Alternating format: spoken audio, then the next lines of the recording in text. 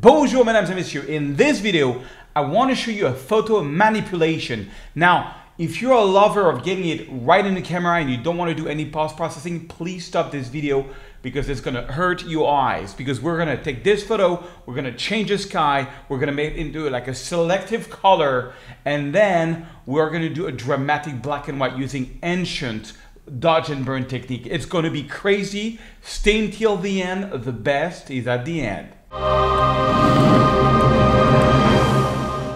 Bonjour mesdames et messieurs. So in this video, we're going to go from this photo. Let me press Shift Tab LL to show you this photo, which is much more like a fun art photography, which I'm actually going to try to sell in galleries. All right, so let me show you how I did this. So let's go back to the original file. So if you want to follow along, you can just click the link under the video. And once you do that, you kind of come to this page. This was the one from last week, which you can download this amazing panorama. And you just put in your email address. You click on sign up for free. And then it's going to take you to put in your first name, last name, password. Once you do that, it's going to say that your items have been added to your library. Press play for your next step. This is just an attempt for me to sell you all my presets, which is an awesome deal which you can get. You don't have to go for that. You can just click, you can just go to photosearch.com, because now you have an account there, photosearch.com, and you go here upright to my library. And there is going to be all the raw files. I mean, almost every YouTube video I have raw files, so they will all be always in your library. You can just open and download them. So I'm going to give you this raw file, which is a FUJI GFX 100S file. Look at the resolution of the thing. It's 11,648 by 8,736. Look at the detail of this. I mean, it's one of the best, if not the best camera in the world for cityscapes.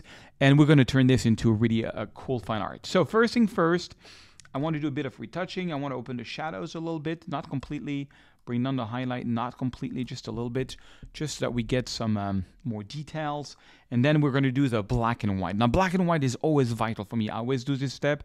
And for this, if you're on a Mac, you got to hold the Option key. If you hold the Option key and you move the black slider to the left, what you're going to get, what you see here in black, is dots which are like 100% black. 100% black. There's no more information. And then if you do the same thing with the white and you go to the right, what you see here is 100% white. Now, I don't want that, so I'm just going to go at the threshold, which is about here. Okay, maybe on this one, I want to add a bit of texture, a little bit of clarity. I never do clarity when there is clouds, but there is no clouds. We're going to add the clouds. And then I'm not going to add any vibrance or touch the color in any way, but I do want to make it straight. It's very tilted down because, you know, I was tilting up. This was in Paris a few days ago. There was no cars. I waited for no cars. And I'm going to go to the transform panel here and click on auto. And boom, it's going to make it straight. And then we are going to go to Photoshop. So I'm going to right click, edit in Photoshop 2021. And we're going to do a sky replacement really quick. All right, so now we just go to Edit, Sky Replacement, and by default, it's going to use the last sky used. Now, this was shot, if you see the sun was there, this was shot during a sunset. And one thing that's very important when you do sky replacement is you got to use a sky that matches the time of the day. So this one, for example, doesn't match. This is like a blue hour sky. It just doesn't fit right. I want something where the sun is here. So I'm going to give you a sky. And what you can do is you can install it here. All you have to do is click here, double click on that sky here. Not even double click. I'm going to go to my Florida sky, which is, you can purchase, by the way. You see, that's this sky is we're going to be using. So, but I've already installed that in Photoshop. If you don't have this, all you have to do is click on the plus. And here I have a lot of skies, which are my Florida skies, skies which were shot on a medium format camera, which you can use on any photos. And if I have a great deal on that too, you'll get the links down below. But I'm going to offer to use this one sky for free. You just click on open, and that's going to put it forever in your Photoshop. Now it's here. I can just click on it, and it's there. And basically, that's all I'm going to be doing, because all I wanted was that sky to be in. And the colors don't really match. It's totally fine because we're going to try to do some cool black and white. So then I just go to File. I'm going to click on Close and Save. And that's going to reintroduce this into Lightroom. Now, One thing that's vital also is that if you can like this video, just smash that like button. That would be amazing because it really makes a difference in the YouTube algorithm if this video is liked and if it's commented. So if you can just take a second, actually tell me what you would like to learn, either on Lightroom, on Photoshop, on Luminar, on on different photography techniques. I'm always looking for ideas. I try to do a video a week. So if you can just leave me a comment of what you would like to learn, that would be really helpful. Plus, I'll make maybe a tutorial just for you. And if you can like that video, that means the world to me. It really means the world to me because it helps other people be able to find this video. So thank you for doing that. Okay, so we're back here and now we're ready to do our black and white. Now, on this one, I want to make something a bit artsy. I want to make like a selective color black and white. So let me make that screen a little bit bigger so you can see better. And so I'm not going to go here and turn this photo into black and white. I'm not going to do that. I'm going to do a selective black and white. So for this I'm going to go here to the HSL panel. And I'm going to basically, all I want is keep this sort of red here. Yeah, this sort of blue, white, and red photo. So, well, maybe I don't need the green, so I'm going to make the greens completely desaturated. I made the aqua desaturated. Now, the blue is going to be a problem because it takes the blue. Oh, not really. It doesn't really take the blue out of here. Okay, purple, I don't think there's, yeah, there is purple. All I care is to make sure that my flag still is on. And maybe the magenta, yeah, magenta. See, I cannot do the red because it would, I want to keep the flag on. What about orange? Yeah, see, I can take orange out. Not completely, just a little bit. And yellow, yeah, I can take the yellow out. So now it's almost black and white except the flag. So what you do is you take a brush, and this is the only time I actually do that. You make sure that your feather is 100%, that your flow is 100%, and your density is 100%. I want a really powerful brush. Make sure, double click on effects so that everything is down to 0 on your settings, and then desaturate all the way to -100. So what this brush going to do is wherever you brush, it's going to desaturate the colors. So that's what I'm doing. I'm going to desaturate the colors. First, I take a big brush to do like almost everything. And then once we get closer to the flag, I'm going to go and turn on Auto Mask. Yes, because Auto Mask, I'm going to press Shift and zoom in. What Auto Mask is doing is basically, you see that little plus? If I click here, it's going to desaturate everything but the flag. But if I take the plus, let me show you. If I do that, you see, if the plus is on the flag, it's going to desaturate the flag. I don't want that. So Command Z to undo that last thing. So make sure the plus never goes into the flag. And it just helps to make sure that you desaturate everything except the flag. You see, it's yeah. So when you're far away from the flag, you can actually take the Auto Mask off. Like here, I'm pretty far away. I want to make sure everything is black and white except the flag. See here, and whenever I am close to the flag, then that's when I use heat. I still have some colors here. That's not good. Want to make sure you don't have any color left. What a cool photo. I really like this photo. It's actually the best I ever took of the Arc de Triomphe. Been shooting this place for 15 years and this is the best I ever got. I mean, that's the one at least I like the most. Okay, and when you get close to the flag, boom, that's when you put Auto Mask on. And then make sure the plus stays outside. And I will be able to make everything black and white by the flag. It's just a cool effect. People love it. I'm telling you, people love it. It's a little cheesy, but people love it. Okay, good. So now we got everything black and white. We got everything black and white except the flag. Now that's just the beginning. Because now we make the Ansel Adams technique where I'm first going to click and drag and darken the top of the photo one time. Okay, just one time and make a big gradient. Then I'm going to remake another gradient just for the very top, and I'm even going to go a little bit darker.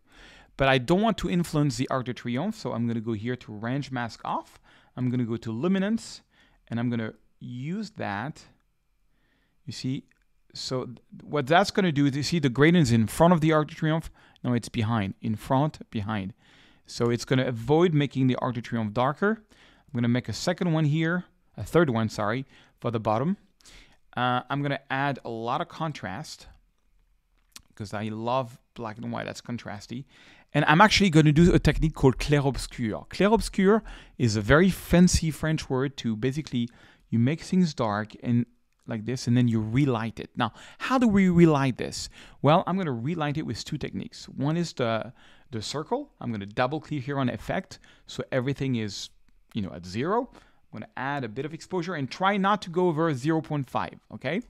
Then you need to go here and make sure your feathering is all the way to 100, invert it, and then click and drag. So now, you see, it's like I have a little lamp. Actually, you know what? On this one, maybe let's make it a tad. Maybe let's go to 0.65. Yeah, not more than that. And you see, that's what it's going to do. It's going to break. It's going to break the luminosity. The luminosity. You see how I've got the same gray everywhere on the Arc de Triomphe? Now, if you do it too strong, if you do it like this, it's going to be visible. So a good rule of thumb is try not to go. You see that value here, like 0.70 is the max. Then once you have a value that you like, you can just right click and duplicate it. And then I'm going to put another one maybe here. And see what happens with that. Let me make sure your show edit pin is on auto. I'm going to put it on never so you can see. So you see what happens now is that we have gray, gray, gray. It's a bit brighter and then it gets darker again. It just makes it a little more interesting. And the key point is not to put it everywhere, but to put it just in some places. Actually, you know what? On this photo, I think I'm going to go a little higher. For some reason, it's not really very powerful. So I'm going to do one here, duplicate, maybe one here on the clouds. You see here on the clouds, it's too strong. So don't hesitate to tailor-made it, you know, make this one a bit less strong. And I'm going to right-click, duplicate, maybe put one here like that. Okay, and usually when I want to do really kind of fancy photo, actually, let me put one on the, I'm going to put one here on the flag, on the French flag. Maybe make it a bit brighter. Okay, cool. Usually I do 2 pass when I do that. I also take a brush and I double click on effect and I put the exposure, same thing, like 0.7 max. I go down here, I take auto mask off, I make sure flow intensity is in the 70s, and then I just make my brush a bit smaller, and I'm going to paint here a little bit of white. It's very, maybe because my flow intensity is so low, so maybe just add a little more. Yeah, and you know, but the key is not to do it everywhere. You know, between the brush and between the brush and the circle, they sort of get mixed up, and you know, makes it like an interesting photo. And usually at this point, what I do, I think the overall photo is still too dark, so I'm going to go here and I'm going to go to my white, and I'm going to boost my whites, whites is going to take anything which is bright, maybe make it a bit brighter. It's a little too strong, and so let's compare it to the first one that I did. So I'm going to click here because I've already done this before. See, that's my first version. Yeah, much brighter. I did it much brighter. Huh. You see, every time I retouch a photo, I get a different result. There's a lot more red on the flag. But I kind of like more what I just did with you guys. A little more moody. But, you know, that's the power of raw files and Lightroom. You can do whatever you want. I can open the shadow and make it much brighter. I can make it much brighter. I can make it much darker. At this point, it really is your choice. So I hope you enjoyed this. I challenge you to download the video, download the photo, download the sky and give you for free with this. You can also buy all my skies if you want. You have the link down below. And you can post this on your Instagram as long as you credit me at @PhotoSurge. @PhotoSurge, it'd be amazing. And if you put it in your story, and you use the hashtag @PhotoSurge, I'll share it to my followers, which is over 100,000 people. So you might get some followers in a way. And also, I like to see what you did. Voila. Let me know in the comments if you like this kind of tutorial, what else you would like to learn. Very important for me because, you know, when you have to do a video every week, you know, it takes a bit of imagination. So if you can help me on this, and of course, please, please, please smash that like button. I really appreciate your help, and I will see you in the next video.